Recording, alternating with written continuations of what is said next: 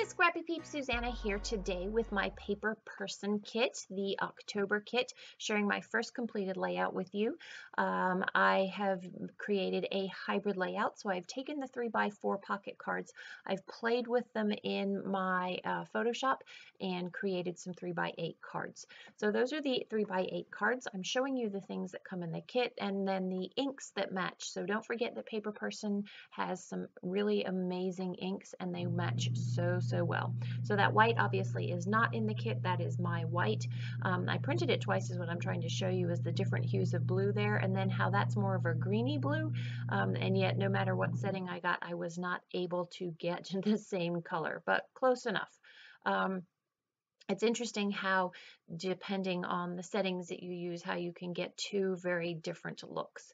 So I went with the more matte looks because they were the closer match to what the closer match to the kit as well as what I wanted. I felt like even though I printed on matte photo paper on the glossy ones, that they were glossy, and it was bizarre to me that it was matte photo paper but gave you a much glossier look. Anyway, so I have 3 of the 3x4 cards that I have converted to 3x8, and I'm going to use them as columns on my layout for 4 of my, I believe they're 2x4 photos, 2.5 by 5 photos. Let's go with 2.5. And then I wanted a little bit more blue, so I knew I was going to cut into one of the pattern papers. It's more of a variegated blue. So I'm looking at the cards and at the papers and just sort of sifting through my options thinking definitely not scissors. I thought maybe that bluey gray might go just to add a different blue, but that same blue isn't anywhere else. I really liked that pattern, but again, I really wanted blue. I needed something to complement the blue in that second strip from the left hand side there. And so I go with this Paige Evans pattern paper, and I'm going to just trim that down to 3x8 so that it is the same size as the different strips that I already have on the page there. I go with the darker variegation and leave the lighter alone, and I try and cut into the paper so that I can still use it as a 12x12 strip at the top if I so choose. I love the way that that blue really pops that picture that doesn't have my husband with his blue shirt in it. So it pulls all the colors together super nicely. I want to have just a little bit of overlap in these, and I definitely want them to look kind of more like a carousel going up and down for some movement on the page. This is a sort of fall color-based layout. I was pretty proud of myself for being able to use this for not crafting, not fall, but it is about a apple bourbon smoked drink. And so with the apple and the apples in it, it kind of is fall-ish, but that is not really the theme of the layout. So a little bit about the photos. For our wedding anniversary, I gave my husband a smoker, so you can smoke cheeses and alcohol and meats with it, and it says to smoke them in a well-ventilated area. We thought that maybe an open concept kitchen might be, well ventilated enough. Well, transpires we probably should have done it in the garage or outside. The whole house smelled rather smoky. It smelled good. The taste of the drink was absolutely amazing. So that is what these photos are. The one of the left is of him lighting the wood chips in the smoker. The second is of the smoke in the dome, in the glasses. And there's a close-up of that in the third photo. And then the fourth photo is me holding the drink that he made us with our smoked glasses. So I've added a little bit of jute to that card there. I hole punched half holes so it kind of mimics the ticket that's on that left-hand side with the A is for autumn has arrived. And I like that. That's a little trick that I like to use when I'm using twine or jute or baker's twine because it holds the string and it can't slide down the page. So with your kit, you also get some embellishments this month, which is super awesome. As a scrapbooker, I feel like I always need more embellishments. I really wanted to use those tags to hide a little bit of that photo there, but that pink doesn't really end up anywhere else in the layout. It is, but it's not. It's a slightly different hue of the pink. And I felt like it was obstructing my husband's head and ruining those columns. It disturbed the columns. So I will ultimately end up leaving those alone.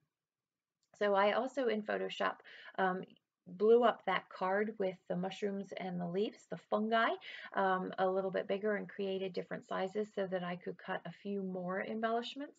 I am going to fussy cut acorns and the mushrooms or fungi, depending on how you want to reference them. And I'm going to use those along with the puffy sticker buttons that I completely forgot about showing you in the beginning when I showed you what came with the kit. So I will in a minute pull those out once I have created pretty much the essence of my background there. So that is the essence of the layout. It's just time to add a little bit more to it, which you can see I'm already starting to do. I think honestly what ends up happening is I end up having to go to dinner or go cook dinner, I should say, and then I come back and finish the layout. So I'm popping some of these elements up off the page. Again, when you put a mushroom that you fussy cut from the entire collection to add some depth and make that one more distinguished, I like to use foam. And you can see how the colors go so well together. And there's a lot of movement on the page, but yet it's not too busy that you don't get the essence of what is going on there. So see, I'm going to shuffle these tags around a little bit. I do the Suzanna shuffle because I really wanted to incorporate them. I really felt like a blue element belonged on the left-hand side of that page, and I wasn't sure how to incorporate that. I got so hung up on having to use the tags that I couldn't see beyond them. I will move on, don't worry, and they will actually get cast aside in favor of something else, which should be coming up soon. But you can see I'm bound and determined to somehow get those on there. So these are the puffy sticker buttons that I had totally forgotten about. So it's just as well that I had to step away. I cut another one of the mushrooms and I'm going to put some jute in one of these buttons and stick that beside, and that creates a perfect transition between that mustard yellow and the blue there. Not the card.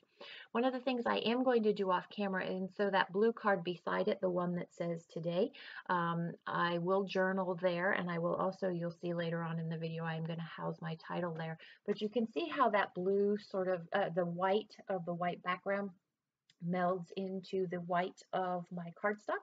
So I am going to take a similar colored pen, that bluey smoky gray, and trace around the outside of that. And you'll see that in the close-ups, how it provides just a little bit more distinction and definition between the page, the element really, and the cardstock. So there's how I incorporate that blue, is just with a little bit of freckled fawn washi there.